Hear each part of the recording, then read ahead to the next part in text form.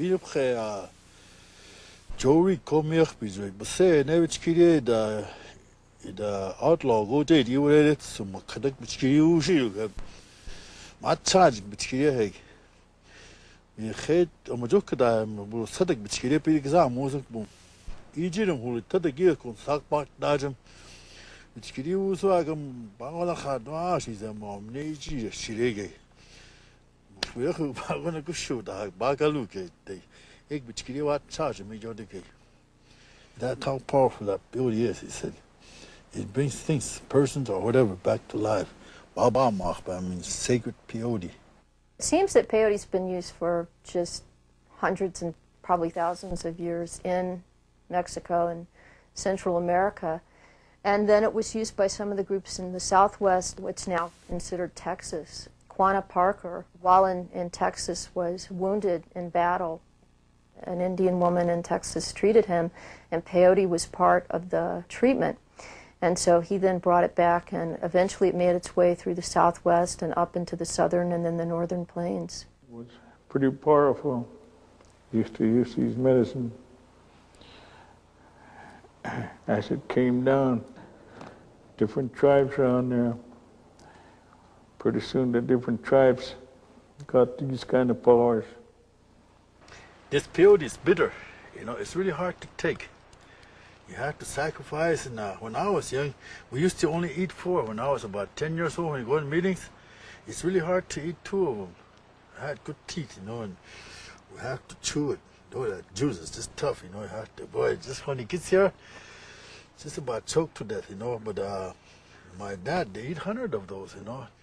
They were against a lot of my people that were against it because they say they get hallucinated, they say it was a drug, and at the time they didn't know it was a drug, but it did something to them that they say it was dangerous, and white people didn't like it, you know, they didn't like peyote, it was outlawed. The U.S. government in the 1880s really started to go after peyoteism all the way through hiring special agents to go around on reservations and hunt out teepee ceremonies and go into them and arrest people, putting people into jail and those kinds of things. And this has been going on into the present. In fact, today people still get very leery if people they don't know come to the ceremonies or are sort of hanging out in the vicinity or the area. When you're sitting at the peyote meeting, it pertains to Mother Nature, all the wood, the fire, the coal, the water, the height, the gourd, the stick, the rattle.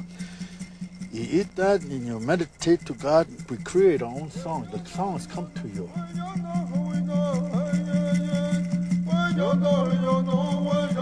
The water drum represents the home.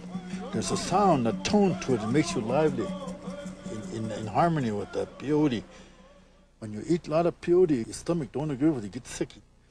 But it helps you in that smoke in there too, it helps you out, you know. That's why we smoke in there too. We don't want to get too sick, but it's strong, you know. We don't know how powerful it is. It cures people just like that too, you know. Well, the Native American Church was established as a, quote, legal church in 1918 when it was chartered. However, its roots go back certainly several decades before that. So it's been around since at least the turn of the century. The halfway gifted, the almost gifted like this, put things into people. I want to let you know that. The ones that, like me, we take stuff out of what they put in you, send it back. They don't like it. They don't want you around. They like to get their way in life of what they have.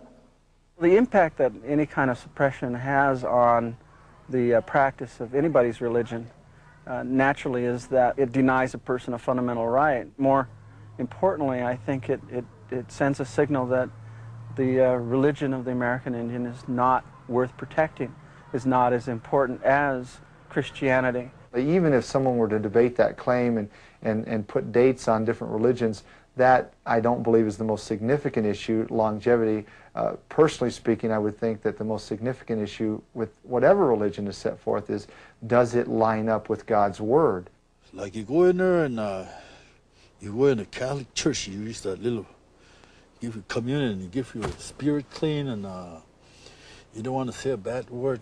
You don't want to cuss. You know, you don't want to be sinful. You want to be nice and clean. The Scripture would prohibit ingesting peyote in large quantities if it, as I understand, alters the mind, it puts a person almost in a trance-like state, or causes them to hallucinate. Peyote is also for them the window into the spiritual realm. It's thought that only by, ingesting the peyote that you see into the world of the spiritual and so forth. There's no word in their language for hallucination. They don't consider it a hallucination as such. They consider it a spiritual journey of the soul. And that teepee, when you're in there, they say you're in your mother's womb.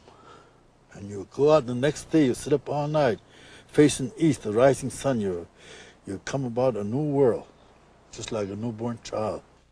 The 94 amendments to the American Indian Religious Freedom Act are very important, primarily because they do protect religious use of peyote. The act also establishes the fact that if any governmental agency feels it necessary to pass any kind of regulations around the use of peyote, for instance in the Army or other kinds of sensitive areas, that those people who need to promulgate those regulations have to consult with Native American spiritual leaders, peyotists. So for the first time here, we're really seeing Congress recognizing the authority of Indian religious people.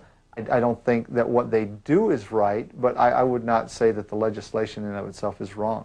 Even we have white guys around New York running meetings over there. They're trying to stop them, but that's their ways. How they use it, if they believe it, I don't know. Some of them, I got some white guys, they're good drummers, they're good singing. I go to church with them. I had one to jump for me, and they sit with it. Well, they're good singers too.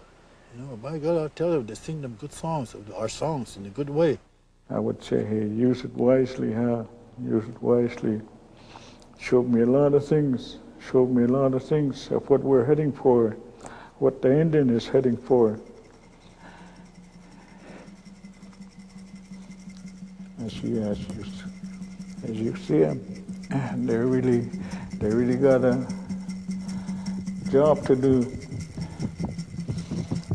How to survive in this country.